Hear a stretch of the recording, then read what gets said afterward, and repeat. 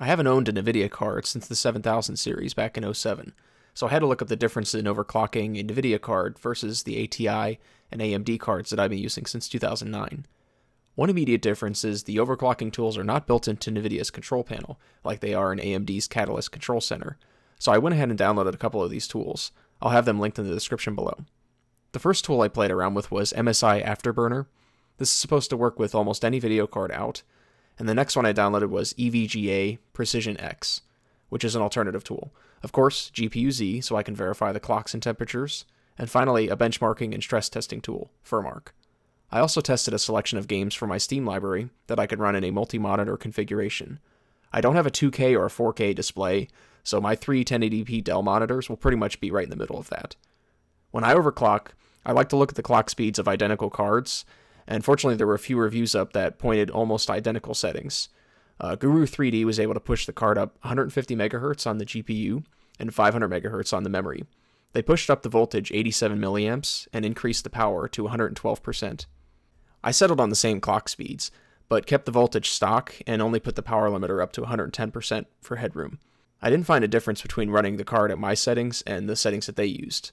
To overclock the card using MSI Afterburner, you have to drag each bar to the setting you want. Use the arrow keys to get the exact number you want and press apply. You can save the settings to a profile, and if you want the computer to start with that profile, you can select Apply Overclocking at System Startup. I had some issues with MSI Afterburner keeping my settings, so I downloaded EVGA's Precision X and applied the same settings in there. I tested out the settings I input by running the benchmarking tool Furmark to make sure I wasn't going to have any artifacting or heating issues. If you toy around with the clock settings, you can run Furmark windowed and make minor adjustments, though honestly the performance of this card with these adjustments puts it at roughly the same performance as a stock reference GTX 980, so keep that in mind. The ambient temperature in my house is 78 degrees Fahrenheit, or 25.5 degrees Celsius. The idle temperature of the card is sitting between 33 and 36 degrees Celsius, and that's with the clocks throttled back as we're not gaming.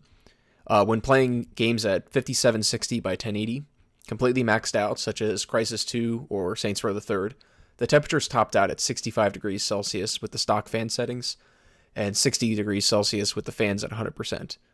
Running Furmark with these stock fan settings, the card maxed out at 74 degrees Celsius, which also happened to be the percentage that the fans were running at. With the fan on 100%, the temps maxed out at 66 degrees, so knocking off about 8 degrees Celsius at the cost of a little bit of noise. With the overclock, the card still idles in the 33 to 36 degree range, but playing with the same games at 5760 by 1080, the temperature is topped out at 67 and 63 with the fans at 100%.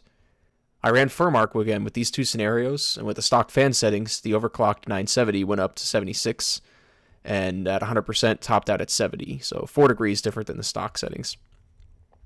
Here are some of the performance gains on the Gigabyte GTX 970 G1. On the 1080 preset in Furmark, the stock card managed a score of 4224, averaging 70 frames per second. The overclock settings increased the score to 4856, and an average of 82 frames per second, an increase of over 17%. I ran my two favorite multi-monitor games maxed out at 5760 by 1080. The first game was Saints Row the Third. With the stock card settings, I averaged 43 frames per second. The overclock settings bumped that up to 51 frames per second, an increase of almost 19%. The next game was Crysis 2. The stock card settings averaged 32 frames per second, and the overclock settings averaged 37, an increase of nearly 16%. After researching the overclocking of other GTX 970s, the G1 definitely has the best cooling solution and the most headroom.